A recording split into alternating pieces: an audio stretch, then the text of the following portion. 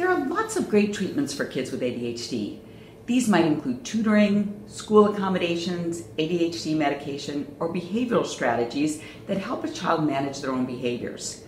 Kids with milder symptoms may receive only behavior strategies, while kids with more significant issues might receive multiple treatments. One day, blood or genetic tests may help us to predict kids who will be at high risk for ADHD. For now, a diagnosis still depends on how severe a child's symptoms are. Evaluators use their clinical judgment to make that determination. These professionals will use this information to determine how best to help a child with ADHD.